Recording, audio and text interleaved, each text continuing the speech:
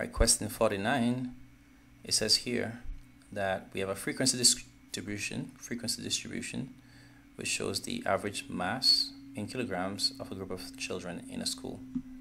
I said the question though reads, the upper limit of the modal class is. What's the modal class? It's a class with the highest frequency. So we'll look for the frequency that's the highest, and we have 15, 35, 24, 40. 40 here is the highest, and so the class that we're looking at therefore is the 51 to 60 class. It's a class because it's a group.